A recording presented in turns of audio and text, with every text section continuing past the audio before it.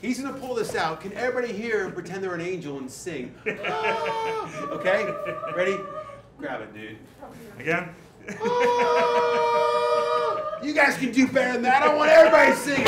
Camera dudes, everybody. Ready? 3, 2, 1. Ah!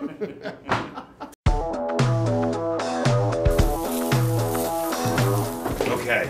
So first of all, take off the rib cap. Now you guys sell rolled rib cap. So when did you guys put that in the catalog, or when did that ever happen? Because I mean, I've never seen that before. Well, it's about using as much as we can out of the animal. And I say not a lot of call for that, so you made rolled it. Yeah. You made a product. Yeah. Rolled rib cap. Get it, man. That's a good little like holiday treat, any day treat, weekend treat, Tuesday night treat. So a lot of times I work on weekends, so I prefer to, I can't do Sunday roasts. So I like a Monday roast or a Wednesday roast. So I'll get like, you know, a full, you know, a rump heart, or I'll get a full, you know, nice like, you know, chicken or a beautiful pork leg, pork shoulder. And that's when I do the full, all the fixings, roast potatoes. But I do a midweek. Everybody thinks Sunday roast should be weekend. My kids, Dad, can we do a full, you know, roast beef on a Wednesday? I'm like, heck yeah. Tuesday night's basketball night. Wednesday night is, you know, roast night. Oh, look at that. Well, this is he's gonna be pulling out. So a lot of the chefs I work with, their favorite meat is the stuff between the ribs, and they always say the sweetest meat is next to the bone. So when we went out to one of your restaurants last night that you guys supply to, we ordered a côte de boeuf so we can have that meat next to the bone. Yeah. It is the most gorgeous steak, and it's because of all that fat. So I'm gonna show you a really cool way of cooking ribeye. Yeah. So I like to get like about a 2.5, 3 inch ribeye. Yeah.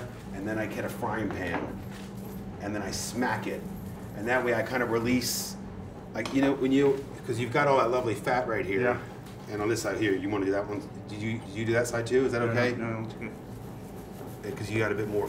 Yeah. There we go. There's that thumbprint of fat that we're looking for, and so if I get a big hunk like this, I'll get a frying pan, I'll smack it, and that way I kind of, well, you make more surface area, so you've shortened the cooking time, and then you get little kind of gaps in here, and you allow that fat to render, and then I'll go in here and I'll just kind of cut into it. I'll cut into the outside, and that way, again, I give that fat a head start. So the salt can get in there, that fire, that glistening caramelized fat, and that is why that is the best steak on the cow. Definitely. That's Dave's my favorite steak. What's your favorite steak? Comment below. Comment below. Look at that fat. Woo! Fat is flavor. But the thing is, I gotta be careful when I say fat is flavor, because it also means what the animal eats. You know, I've had steaks where the fat just doesn't taste of anything. It just tastes of like nothing. But a grass-fed animal, there's a better taste. Exactly. There's a dynamic taste. Grass-fed. Yeah. Give me grass-fed any day. That's why I live in England. You know, that's why I live in the UK, because I get to eat the best meat in the world. And this is why these guys import meat to all over the world. You know, France thinks, I'm not trying to diss France, because I love France. Believe me, I love you guys. Je suis désolé, pardon, je m'excuse. But you guys don't do the dry aging that these guys do. And that's why you guys are selling meat to France. Yeah. To the best red, because they want the best meat. That's a testament when you know, Scotland's sending meat to Paris. Okay, so show them this. So my favorite chefs on the planet, this is their favorite bit of meat. It's that lovely meat in between the rib bones. Oh my gosh, but you can actually order rib trim from Donald Russell. Yeah. Amazing. Yeah. You guys do it all. Do all. There's no waste. None at all. Yeah, and then the trim from the ribeye, like you saw some of that trim coming off, but the good trim, they'll make burgers with it. That's decadent. Times infinity. You do a fillet burger, We do ribeye burger, we do fillet burger, we do all burgers. Gosh. That's a proper steak burger. Yeah. Nice. Nice.